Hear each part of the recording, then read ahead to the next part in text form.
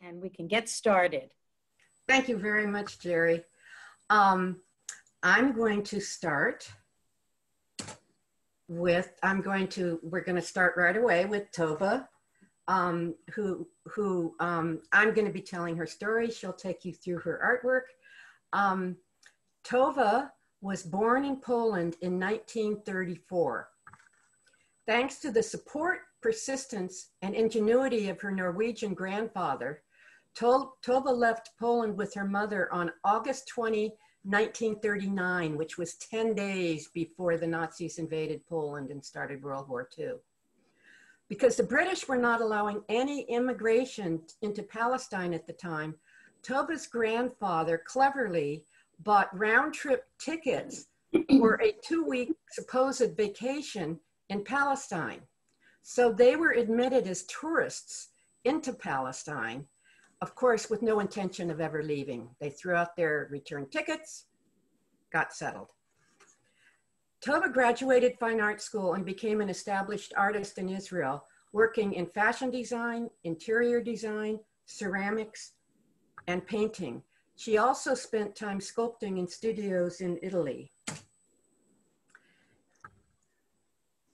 And I just want to show you, this is some of the ceramic work she did in Israel, the wall sculpture. And another one is here. These first two slides show they are ceramic compositions on building facades. And these are, as I mentioned, in Israel. Tova moved to LA with her husband in 1975 and managed a fine Judaica art gallery there for many years.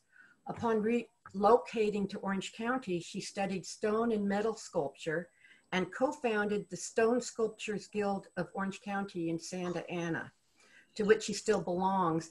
And in fact, if it weren't for the pandemic, I'm sure she would be there right now, chiseling away at stone.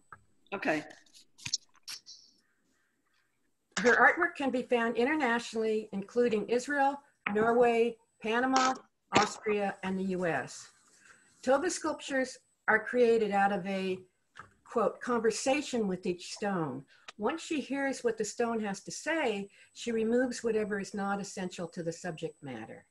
Many of her sculptures are strong emotional statements drawn from personal experience. And I quote her, "Art is a universal language. I wish that my sculptures will make the viewer think when looking at them."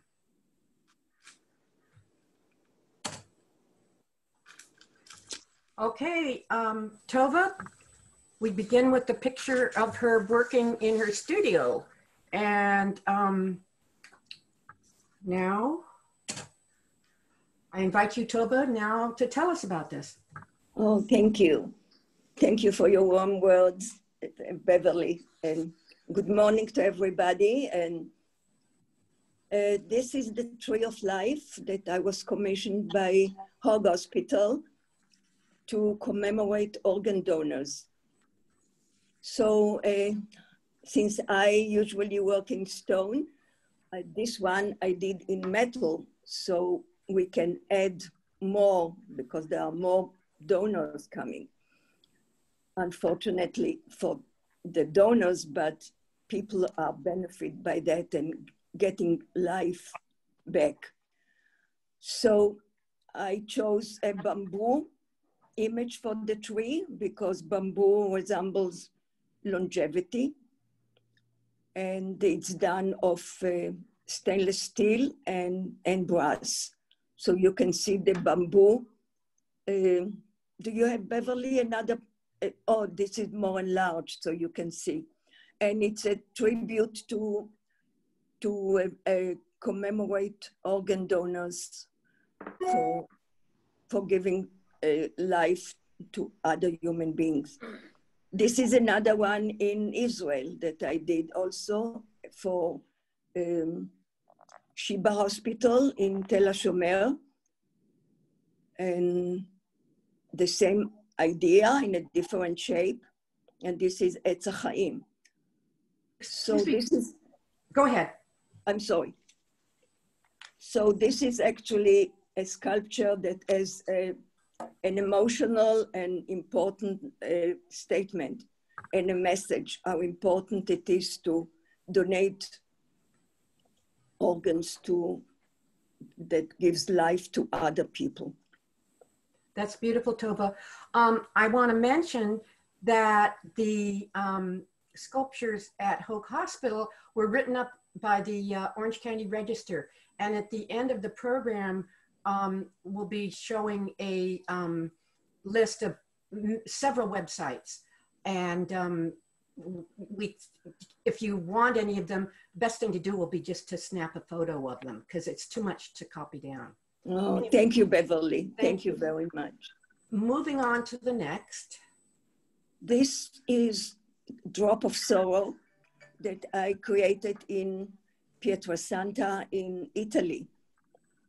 I named it Drop of Sorrow because I grew up in a family that was mourning all the time for their families that were perished in Auschwitz and that we could survive.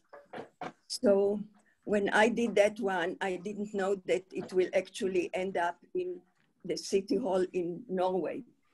And that's the one that I did in the memory of my grandfather, that he actually saved my life, as you mentioned, Beverly. So I enlarged that. I enlarged it in black onyx and double the size. So I thought that in black it will be more emphasized and stronger. That was the mayor of the city of Hammerfest and my family, which is my son and my daughter, next to the sculpture in Hammerfest. And this was in the newspaper, as you can tell. Yeah, in Norway, yeah. This one is done in alabaster, and I did it in a tribute to Dr. Cooperman at UCI, Gavin Herbert Eye Institute. And this is Dr. Cooperman next to it. And it actually resembles, it's for organ donors. I'm sorry, no. This one is for macular degeneration. And it shows the different stages in that problem of macular degeneration, which one eye is clear and it has a marble eye, and the other one can't see. That's the white, the dry and the wet condition of macular degeneration. So that's at the entrance of Gavin Herbert Eye Institute here in Irvine. This one I named Moderni, which is, I'm gratefully thank you. Since I was raised in a traditional family in Poland, when I was 4 years old, my mother taught me the first prayer of the day, which is Moderni. And I think this is a great statement of gratefulness that we should always remember to be grateful for what we have and sometimes what we don't have. So in art, in general, I think that we can make a statement in different mediums, in music, in poetry, and in sculpting, of course, to actually make a statement, to deliver a powerful message. And that's what I'm trying to do in stone. And succeeding very well, I should add. Thank you. This is a Hamsa. I placed this, I placed the order of these slides, and I put this after the Modeh Ani, because I thought it was so beautiful. They're like negative, they complement each other. And this is sort of like the negative of Yeah, the there's Ani. another hand behind on the other side. Yeah. And the hamster is actually for good luck. Okay. This is the wave in white alabaster, Carrera. These are named deep cuts. It's also emotional. Those are cuts in the soul.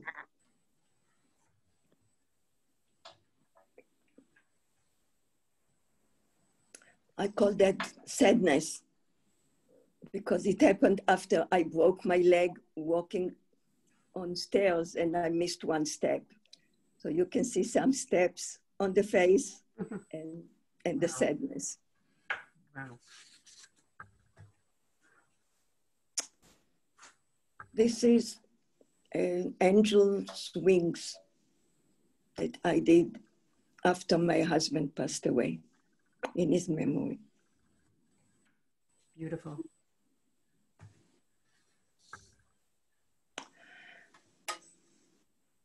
I named that one Listen. It's when I came back from a visit in Auschwitz and all other camps to show my children where my family end up. And that's why I don't have family. I always say to my grandchildren, how lucky you are. I never had grandparents, no uncles, no aunts, no nephews. So this is part of my family that the world didn't listen to them, to their cry. This is Together, or a big hug, in alabaster. I think all of us are in need of this now. Yes, yes. Whenever my friend called me, what can I get you? I said, a big hug. So this is Tova's last slide, and your work is beautiful as you are, Tova. Thank you very much. Thank you. Thank you, Beverly, for all your help. Sure. Jerry, should we take questions now, or should we just wait till the end? Why? I don't want to unmute everybody, so if you have a question, you could put it in the chat. I forgot to say that, I'm sorry, in the beginning. In fact, why don't we do that? Just start putting your questions in the chat, and at the end, we'll go through the questions. And then we can unmute everybody at the very end. So I think that's the best way to proceed. Okay, and now I want to move on to Hila Abada, who I have met somewhat recently and really have enjoyed getting to know Hila. And she's going to tell you her story first. Hi, my name is Hila. I was born in South Africa. I grew up during the apartheid era, the 50s and 60s. That's enough. You don't need to know more than that. My family were originally from Lithuania. And the way we landed up in South Africa is that after the First World War, my grandmother had a ticket to leave, and there were two ships, one to America and one to South Africa. But the queue, the line to the South African ship was shorter. So she decided to take that boat. And that's how we came to South Africa. Growing up during the apartheid era, growing up in Africa is something that nurtures your soul in a particular way. It creates a specific sensibility that is always part of my artwork. And as a teenager, I made Aliyah to Israel, and I spent my adult life in Israel for 25 years. So that had a very impactful effect on my artwork as well. And it's something that just becomes part of you, and it comes out in various ways. It manifests, I like to say. I have a background in art therapy, which allows the unconscious to come out in play. And it always chooses to come out in play in ways that show the sensibility that makes you are who you are. So if we go to my artwork, you'll hopefully see what I'm talking about.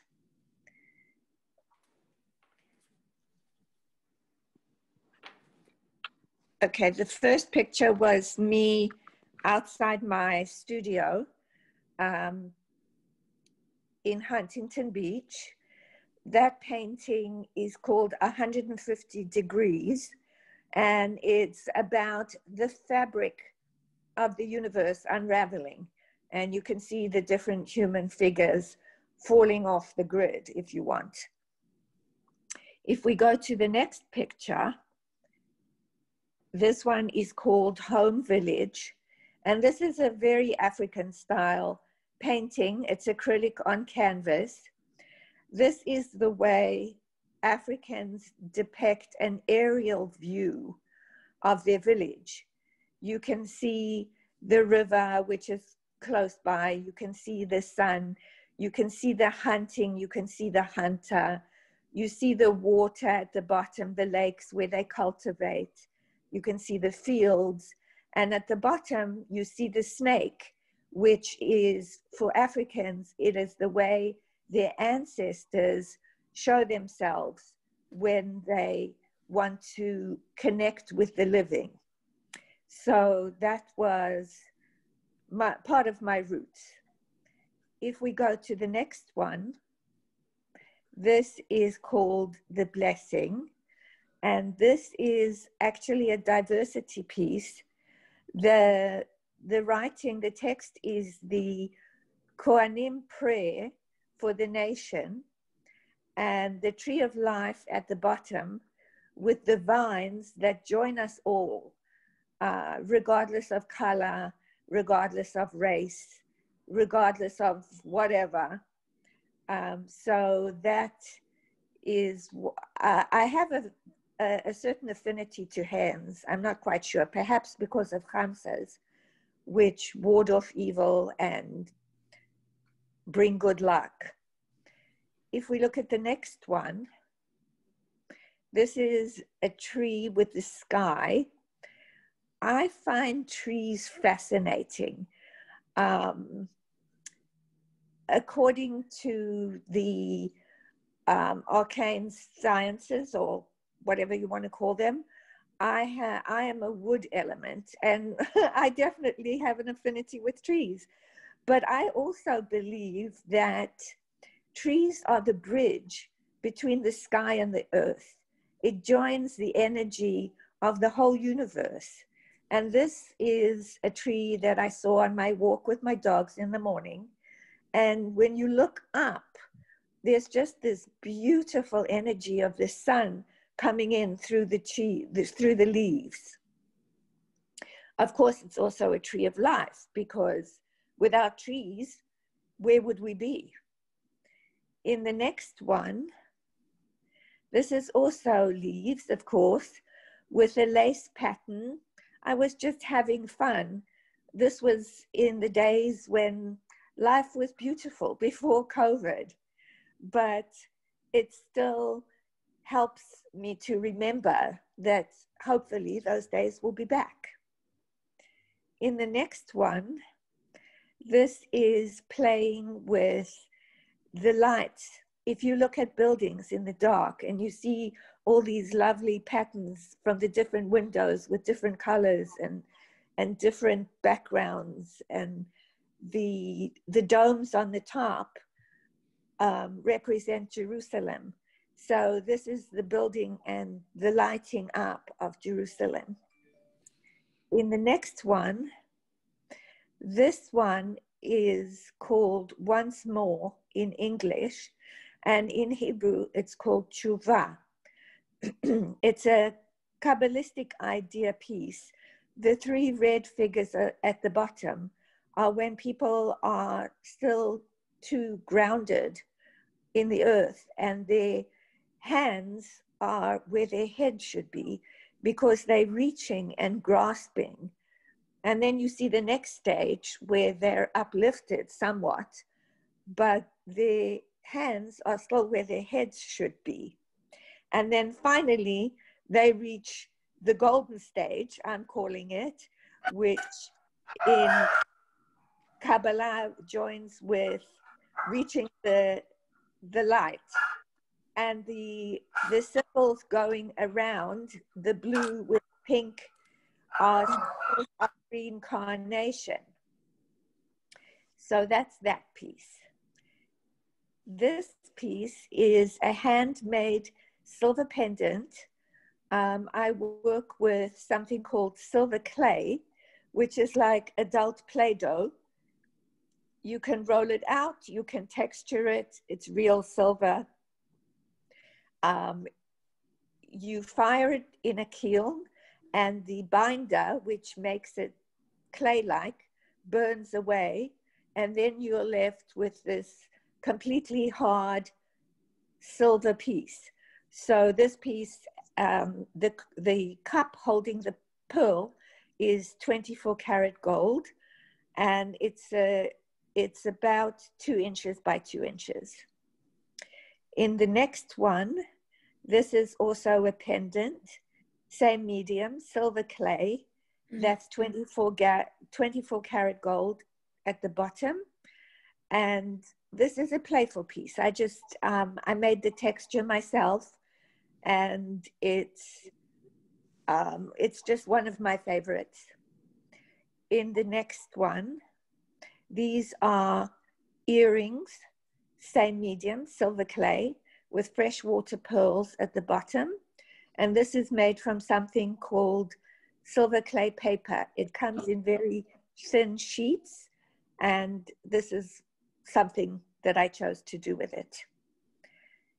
Moving on, we have a silver khamsa. This is textured. I created the texture. I imprinted it on the silver. I fired it, and it's a khamsa pendant. Moving on, this is a ring. Again, I made the texture. Those are 3 yellow CZ stones that are set in it. It's a size 7, if anyone's interested in it. And it incorporates, I think, both my original African sensibility with the Middle Eastern feel, which works for me. Moving on, these are a collection of mezuzot in silver clay and accessorized in 24 karat gold. I treat them with non-tarnish varnish, so you can actually use them on your door outside.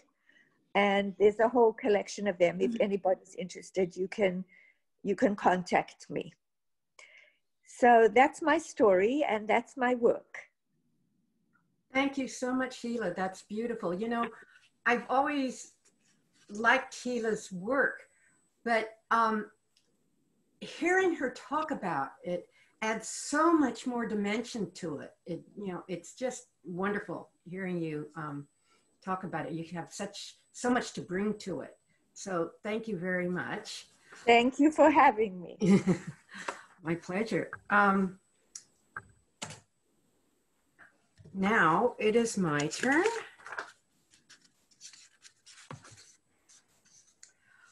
Unlike our other 2 artists, I've lived in only one country. However, my path to making art has been an interesting and unexpected journey.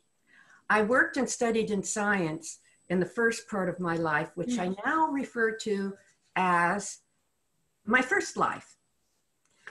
My quote, second life began when I discovered art in my early 40s. On a whim, and I cannot figure out why, I don't remember, I enrolled in my first art class ever taken, and that was beginning ceramics. And I thoroughly enjoyed it. It was just great. And so I enrolled in another class, and that led to another class. And you know the story. I've never looked back. First, I learned to throw clay on the wheel and made functional pieces.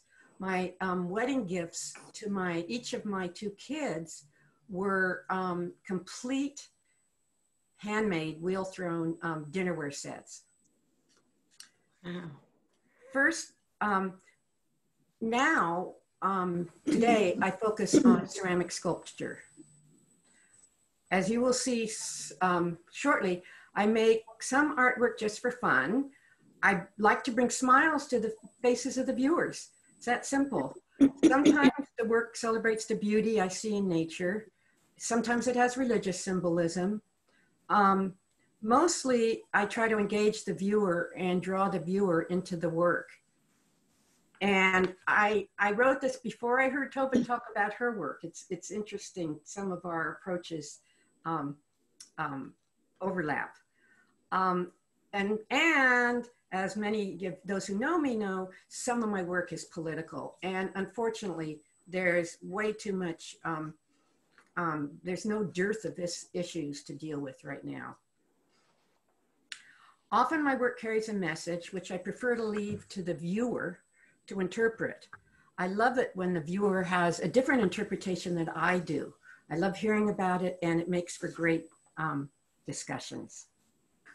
So now I will move on to my work. I'm sorry, I'm hesitating a minute. This is what I'm looking for. Wrong copy.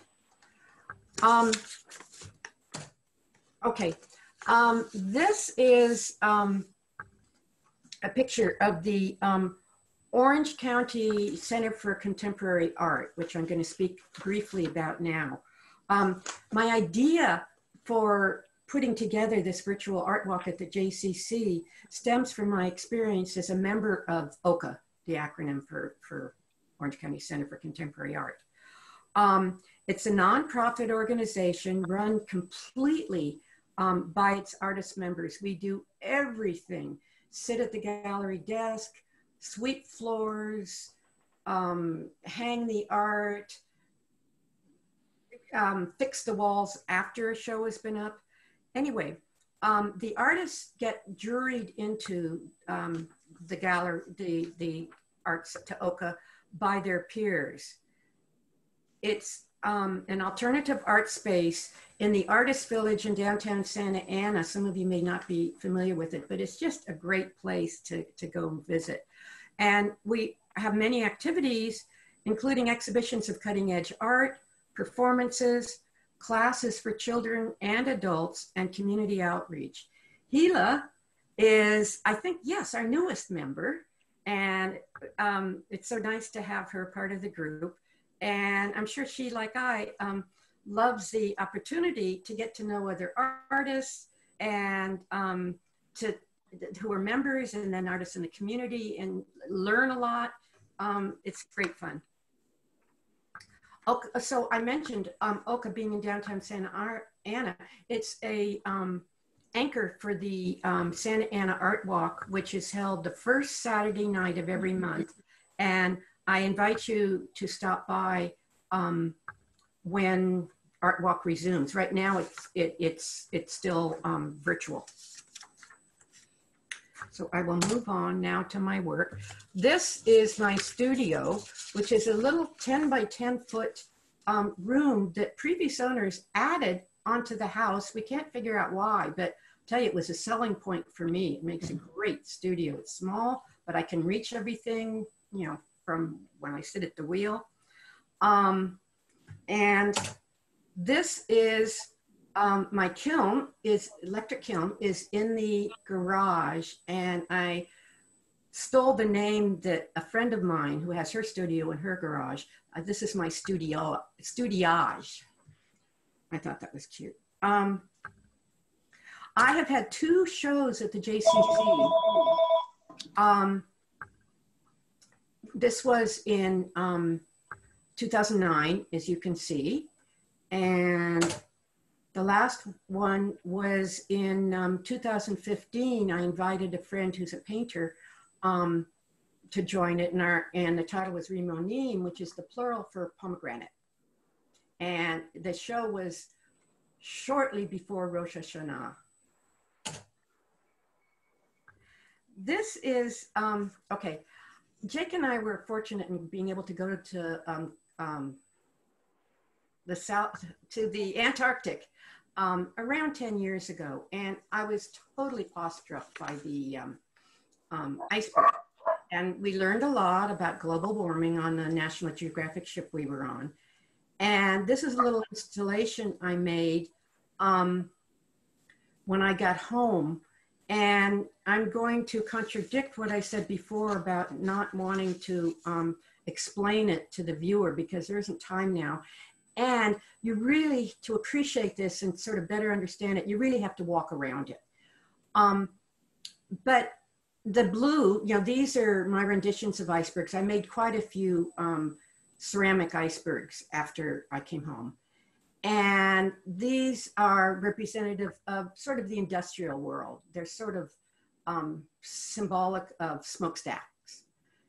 And if you can tell, at this sort of end and corner, the icebergs are the largest. And then as you move really towards the front, you know, there's a few smokestacks back here, but as you move sort of towards the front, going diagonally, and it works the same way if you go this way, the smokestacks get bigger and the icebergs get smaller. And obviously this was my statement on global warming. And here is a larger iceberg I made. It's about 18 inches high. And this is a picture. I got the best pictures I've ever taken down there. I don't know quite why, but this, we were guessing is what, about a 50-story, just this side alone is about equivalent, very roughly, of a 50-story building. Mm-hmm. And about 80 to 90% of the iceberg is under the water. So you can imagine how big that is. Now I'm moving to just sort of the fun things. I've had fun working with what I call donut shapes. I throw them on the wheel and then I cut them and put them together. And this is also playfulness. And there should be a question, coffee, tea, or milk? Which nowadays I guess we won't hear when we're on an airplane. Okay, this is, oops, I have to get to it. Sorry, this is called Little Boxes. And it is based on the song written by Malvina Reynolds in probably the 50s. And Pete Seeger made it popular. And I'm just gonna play the very beginning. Those of you who are in my generation probably will recognize it. This is Malvina Reynolds singing it. I just love the way she sings it.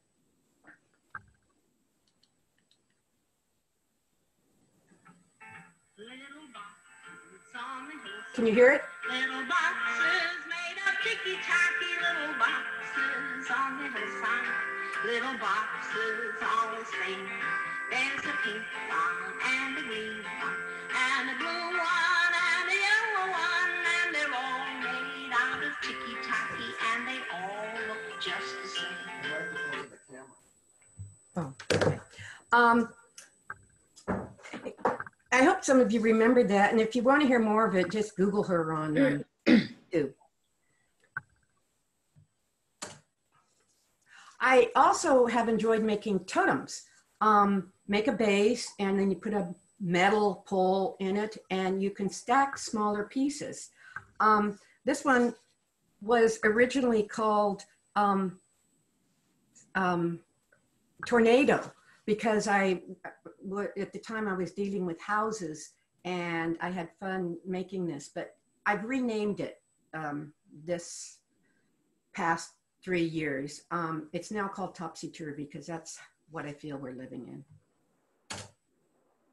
Here's another like a totem, which I named Brancusi because I really like Brancusi, mostly for his imbalance, his intrigue, and I love the way his pieces are so off balance. Yet clearly they're balanced. They look off balanced. I did a series on pomegranates. I took real pomegranates and made a 2 or 3 part plaster mold of each one and cut out, before I did that, I would cut part of the pomegranate away. And then I pressed clay into them and made the pomegranate. So they're pretty much life size. And then I don't think you can see it in this slide, but pardon me, then I took some real seeds and used the lost wax method to make a few bronze seeds that I glued in some of them. Here's a totem I made out of pomegranates. Did I mention I love totems? And I've moved now into Judaica, and this is a ceramic Seder plate I designed and made. And I've done a tiny bit of bronze work, and this is a cover for it. And that's the end of my presentation. I want to move through that. Oops. Oh, I guess I can't. Oh, okay. Yeah, you've got the video on. I didn't mean to. Okay. I was wanting to put the next slide up, but we'll do that afterwards. It has all the websites on it. Okay. Some of you may have heard when the pandemic first started about the Getty Challenge. And this is talking about the Getty Challenge, its history. The Getty Museum didn't really originate it. And so it shows you some of the submissions people made. And I just thought it would be a fun way to end this program. And obviously this is a magazine article from PBS NewsHour. So now I will start it again. Looked at a social media challenge that is drawing responses from around the world with everyday shelter-in-place life imitating art. It's part of our ongoing arts and culture series, Canvas. Can you hear okay? There are no selfies being taken with the Mona Lisa right now. We captured this scene at the Louvre last year during the blockbuster Leonardo da Vinci exhibition.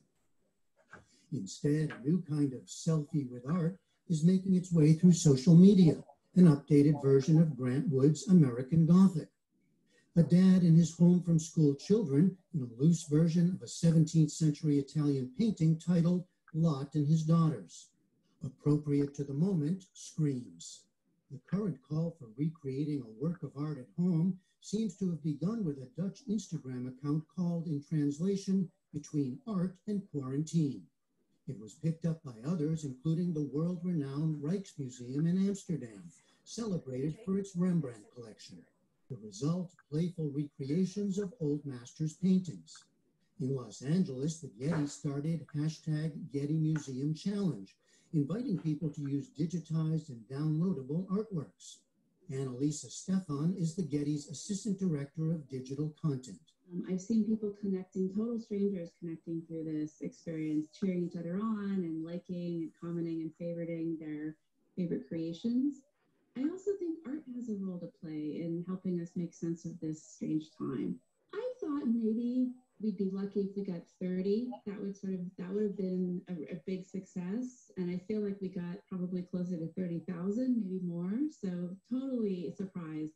Andy Warhol's soup cans get an update to toilet paper. At home dreams of Napoleonic conquest. My favorite is a Renaissance manuscript page, and the artist added a thermometer into the composition, and she had been recovering from pneumonia at the time. So, this kind of sadness of where we are today can coexist with the joy of being creative and seeing other people be creative in a really lovely way.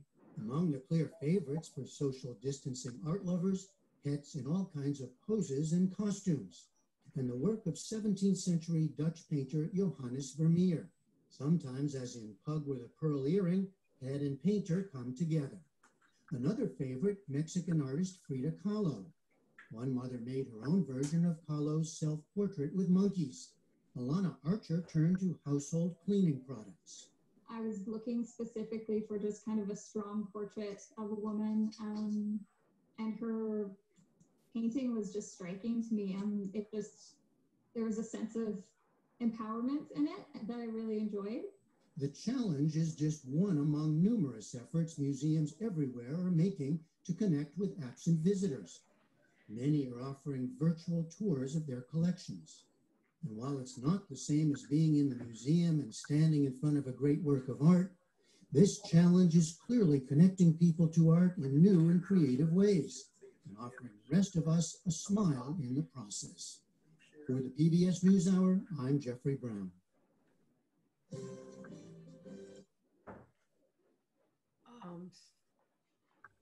Now, I need to, oh, sorry, just a minute, Jay.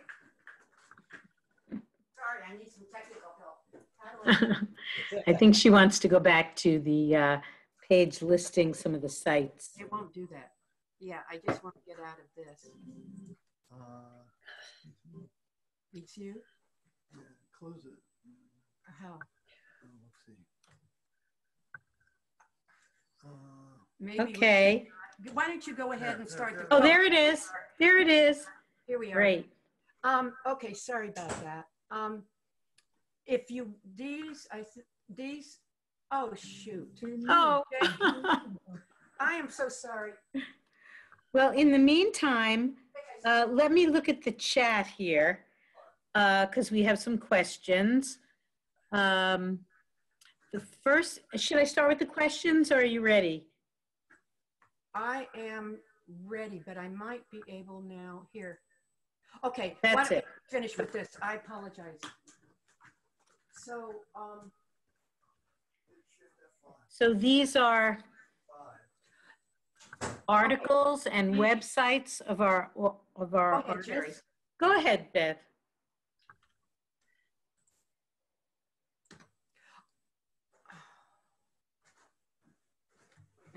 Well, you know what? Let's start with the chat then, Bev.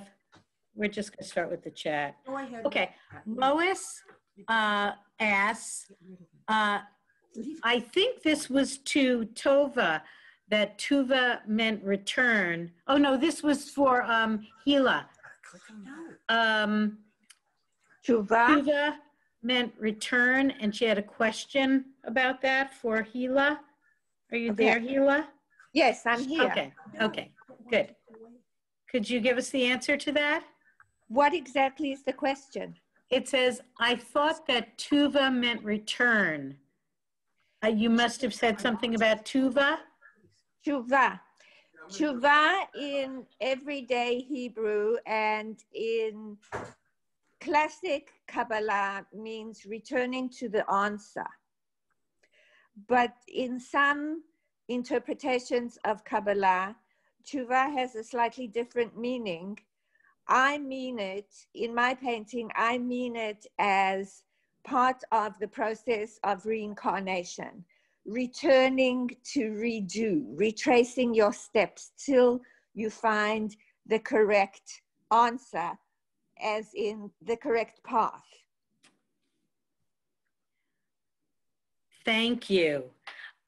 There's some things here from Beverly, but I think it's from Beverly's friends, not Beverly herself. All three artists' work is impressive. Enjoyed hearing everyone speak.